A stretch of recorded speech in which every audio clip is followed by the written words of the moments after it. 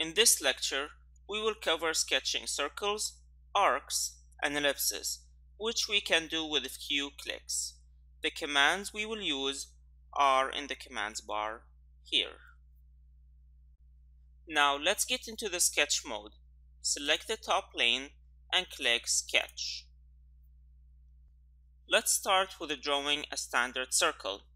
So we click on the circle icons here. Notice the shape of the cursor has changed. Also, notice the visual representation in the cursor. It actually tells you the clicks needed to draw the circle. A click on the center of the circle, this time we're going to choose the origin, and a click at the parameter of the circle.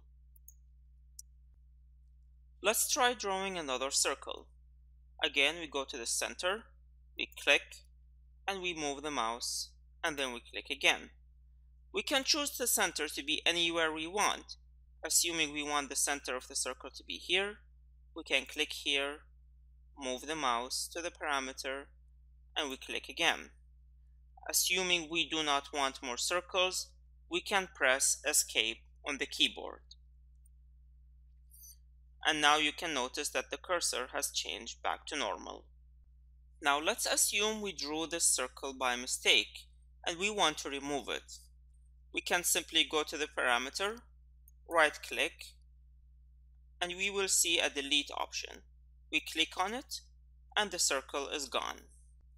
Now let's try sketching an arc.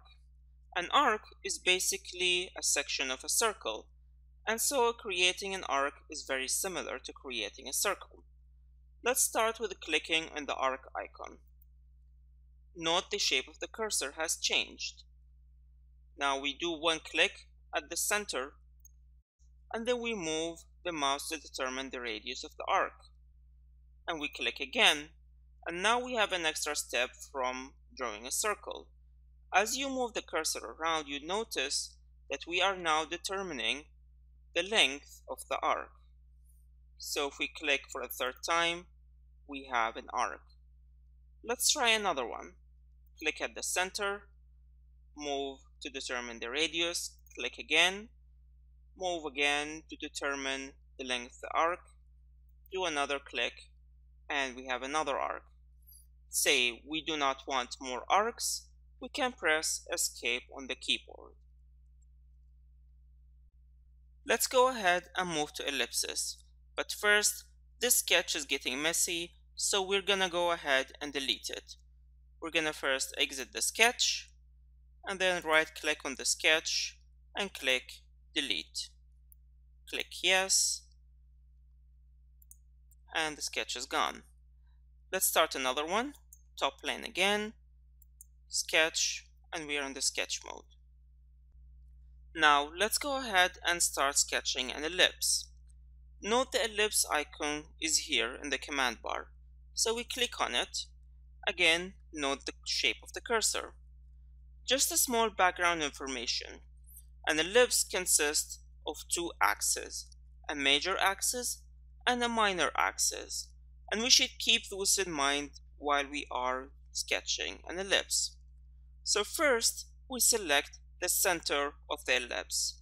Let's say we want to use the origin. So we click on the origin and start moving the mouse. Now we are actually determining the major axis. So if we click again and start moving the mouse, we can see that now we are determining the minor axis. If we click again, we have an ellipse. Again, let's do another one. Let's say we want the center to be here, so we click, we determine the major axis, click again, determine the minor axis, click again, and we have another ellipse.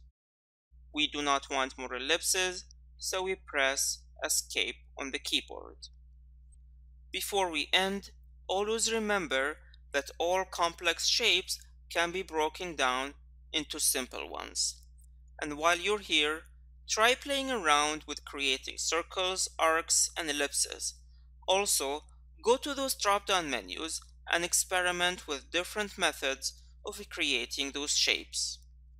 If you have any questions, please go ahead and post them in the discussion board.